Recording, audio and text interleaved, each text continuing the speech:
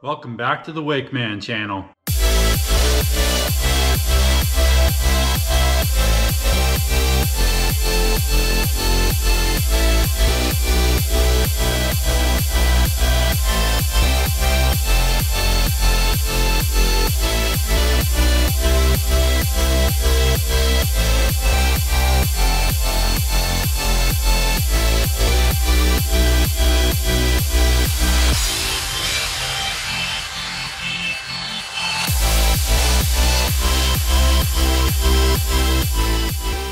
Alright, so in this video I'm going to talk about some of the things that I would do to improve my dream boat. A while back I received a comment on a video where somebody asked me to make a video and talk about how I would build my dream boat. So I'm going to start under the notion that the current boat that I'm sitting in, the 2022 G23, has most of the things that I would want out of what I would consider my dream boat. But there are certainly things that I've thought of throughout time of owning wake boats that I think would help make a better boat and help make my dream boat. And some of the items that I'm going to discuss in this video already exist on other models or brands of wake boats, and some of the items don't exist at all, or they're just items that I wish they would start putting on boats. So the very first one I'm going to talk about is what I'm calling an intuitive ballast system. And what I mean by that is I think it would be optimal for my dream boat to have a ballast system that knows where it should be to create the most ideal wakeboard wake or wake surf wave. And what I mean by that is no matter how I have my boat loaded with people or stuff, I should be able to tell the boat that I want, you know, the biggest wave and maybe a 7 out of 10 on steepness. And it should be able to just fill up ballast and adjust for any other weight that's on the boat. So it should know, you know, how much it's leaning to one side and how much it should fill the other side to compensate for that. I know Supra has some of that technology with their pitch and roll, and you can adjust it. You can adjust the weight to adjust your pitch and roll, but I want to be able to push a button. I want the boat to know exactly where it should go to. So I think that would be a very cool option to have on a boat, where I just go to my preset and, you know, maybe I choose this wake surf steep, you know, and it has all these settings in here. But I also think it should already know, based on what weight's in the boat, before it fills the ballast, and where the people are sitting, just, you know, how much it's tipping to one side, how much it's tipping backwards or leaning forwards, and then it should fill the ballast to compensate for that. You know, fill it up as much as it can, but also, you know, if it's a little heavy on this side, leave a little of the water out of this side, so that way it tips it back over and compensates for that. I think that would be a very cool system to have on a wake boat. And obviously I think that having an intuitive ballast system would help create a dream boat for me. All right, so the next item I would add to make a boat my dream boat would be lounge seats in the back. Now you can see that my 2022 G23 does have some seats in the back, so that you can be, I guess, either hanging out back here while people are swimming or whatever, have your drink with you, or maybe even sitting here while people are surfing right here, or wakeboarding right here. So basically an extra spot, and really even 3 spots, because there's another one there and then there's a sitting spot right here, so that you can kind of hang out in the back of your boat. But the lounge seats that I'm referring to are those that are currently on the Paragon, and I also have seen Mastercraft has kind of a lounge seat now, but I really like the Paragon ones. So it'd be really cool to have the lounge seats that the Paragon has. So obviously I know that in order to get that from my boat, all I would have to do is go up to a Paragon and spend more money. But I do think my dream boat would have those lounge seats. All right, so the next item that I would add to a boat to make my dream boat would be the electric engine. Obviously, I'm just showing you the engine bay on my 2022 G23, and this is just the PCM ZZ6, which is the engine that comes with 465 pounds of torque. Now, I don't know if technology has gotten far enough yet to have an electric motor on the G series or the G23 and above, because Nautique does have, I think it's called the engine motor on the GS22, and it's actually the GS22E, and it's pretty cool. I think it has like between 2 and 3 hours of run time, but last time I checked, it was like $300,000 for a GS22E, And that doesn't even include the charge station, which I think it's $10,000 for the basic one, and it's like $30,000 for the fast charge one. And I think the problem is that, you know, we're talking about the G23 that's quite a bit heavier than the GS22. And so I don't know that the technology is quite there yet for a motor that would be able to push all this weight for an acceptable amount of time to basically to have fun. Because even with the GS22E, you know, you're obviously not going to be able to take your boat out and be out on the water all day. So, you know, there are some times where I'm using my boat for around 8 hours in a day. It is something I would really love to have. I just don't think we're there yet with technology.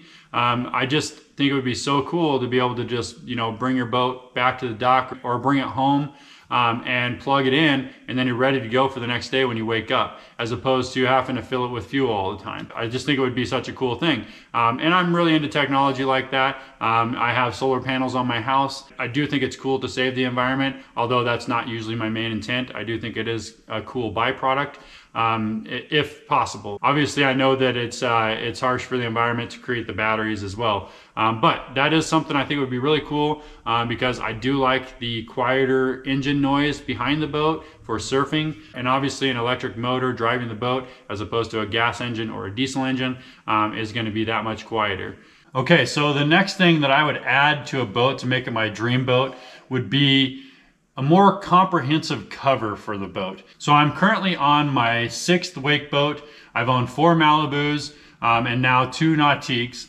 And I really liked Malibu's cover. I talked about this in my Malibu versus Nautique comparison, where I thought that Malibu's cover was doing a better job than Nautique. Now, I made that comparison video when I had my 2019 Nautique. The cover on my 2022 G23 is better than on my 2019 G23 because it does have some underlying felt on it, but it also does not cover the entire tower. And what I would want out of a cover, I want the cover to cover most everything. And what I mean is I want the cover in the front to go down underneath, probably this far underneath the boat.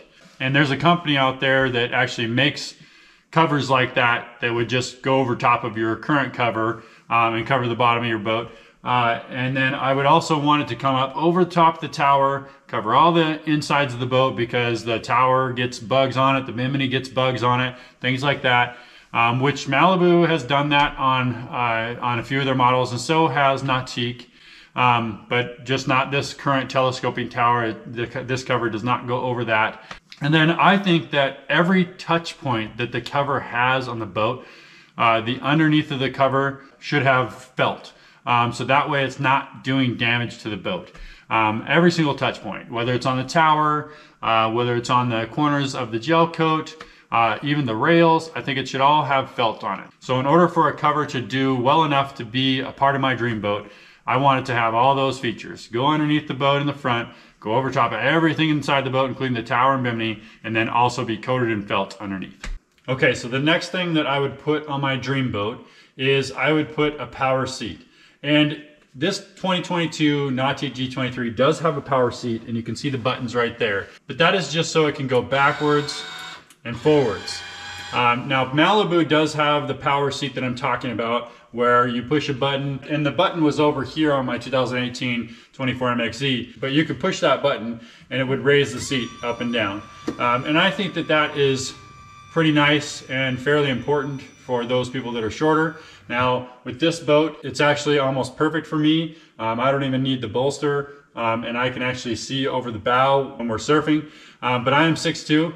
And it would be helpful for my wife if there was just that little bit of extra. Now she does use the bolster, and she can see over, but it would be just that much nicer if there was a power seat to raise her up just a little bit. So although there are some companies out there that have that, like Malibu, I would want that on a boat like this, or at least on my dream boat. All right, so the next thing that I would put on a boat to make it my dream boat is I would add more heated seats. So this boat actually comes with 2 heated seats, which was nicer than Malibu because theirs was only the driver's seat. But on this boat, this seat is heated, and so is this passenger kind of love seat area. And it has a button up in there. The button to control this one is just on the screen. I think it would be cool if all of the seating in the interior lounge was all heated, because I would say probably 3 months out of my season, and that's April, May, and September, is fairly cold weather wakeboarding or wake surfing. And it's very nice to go take your set, get back in the boat, and be warming up because you're sitting on a heated seat. Now this boat does have heaters, the heater vents, so we use those too, but I think that it would be nice to have heated seats all around. Okay, so the next thing I would put on my boat to make it my dream boat would be plug and play ballast. And what I mean there is that I would like there to be an extra ballast scenario where it's like Malibu's. In Malibu's, it's in their back lockers typically. That if I wanted to add extra ballast, because in my scenario, I'm usually out with my wife and my daughter and I'm always adding extra ballast, I could just throw some bags in and hook it up to the current system, and basically the tanks that are already there just overflow into those bags, and that is monitored by the normal ballast system on the screen. With Malibu, their hard tanks came up the side on the inside of these lockers, and obviously the bag would fill to the height of those tanks, and it would know whether or not it was 100% full. Now, the 2022 G23 did have the option of the supplemental ballast, and those ballast bags go basically under the floor of this area right here on each side. But that system is designed to add 2 more pumps, and basically the exact same setup as there is for the 3 stock that are in here. And I may add the supplemental ballast feature in the future, and based on some information from one of my friends that's doing it with this Paragon, which I talked about in my last video, if I decide to add those ballasts, I may just do a deal where I hook it to the bags that are there already, and they overflow into the bags here. Because the setup to make the supplemental ballast like the other stock ballasts that are in here is pretty complicated, and there's quite a bit of money involved, $2,000 to $2,800, lots of labor involved. But it would be nice if, for example, in this boat, they just had it plug and play. So if I wanted to, I could just buy some bags, throw them in those spaces, and then hook them into the current system. And it just overflows into that bag. Maybe even if you already had the supplemental ballast bags in here, so that would mean you'd have 5 different bags that are subfloor, but then they also gave you plug and play so that you could add bags on top of that in the rear lockers. Basically, in my dream boat, I would just want there to be plug and play to add more ballast if I want to. All right, so the next thing I would add to a boat to make it my dream boat is I would improve on the bimini. Now this is a very cool bimini, and pretty much all the biminis that I've had have been pretty nice in one way or the other. This one's a pretty aggressive one. It's very unique. I really like the look of it, but the way that I would improve it is I would make it to where, with the telescoping tower, for example, that if I was to be out on the water and all of a sudden a thunderstorm came through, I would be able to drop the tower, and the bimini would be built in such a way that it would basically come down and almost touch the windshield, and then I could maybe deploy some sort of drop down canvas right here, maybe on the sides, so that it would basically enclose the passengers so that they could be sheltered out of the storm, because that has happened to me several times, and it's not very fun when it happens, obviously.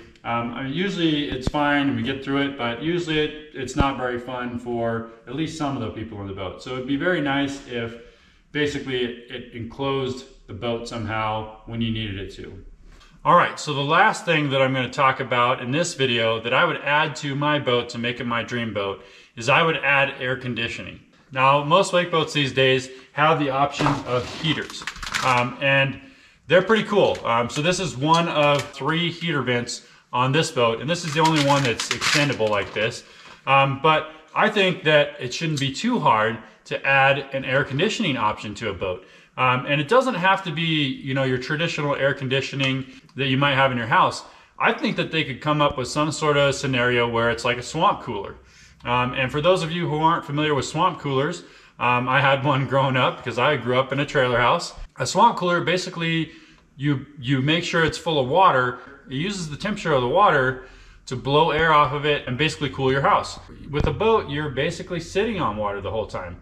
I think there should be some sort of scenario they could come up with to put air conditioning on a boat and use these same ports to blow cooler air as opposed to hot air. Now, we do a lot of cold weather riding, and these heaters come in handy for the cold weather riding, but obviously the majority of our season is spent in pretty warm temperatures or hot temperatures, which I'm sure is the same for most of the people watching this video right now. So I think it would be almost more useful to have air conditioning as opposed to heaters. But if you've already got heaters, why not add both? And if you need to go so far as what a typical car has, some sort of air condenser, why not? We've been putting it in cars for decades now. Why can't we put it in a boat? And I think the main reason why that has not happened yet is because most people would think like, well, you're out on the lake, you're on the water, if you need to cool down, just jump in the water. But there are scenarios where maybe you have some people on the boat, an elderly person where they just don't feel like getting in the water. Maybe it's hard for them to get up and down from the swim platform. Maybe you've got your driver, like my wife, who's just sitting here driving me for several hours, and she's sitting there getting hot, and maybe she just doesn't want to get in the water that day. Those things actually happen to me quite a bit. So I think air conditioning would be a very cool option to add to a wake boat and would be ideal for my dream boat. All right, so that's it for this video. Thank you for watching. If you enjoyed this video, please give it a thumbs up. And if you have any thoughts on this video or ideas for future videos, please leave them in the comments below. If you are new to the channel, please subscribe and click on that notifications bell so you'll be notified of my future videos. I'll see you next week.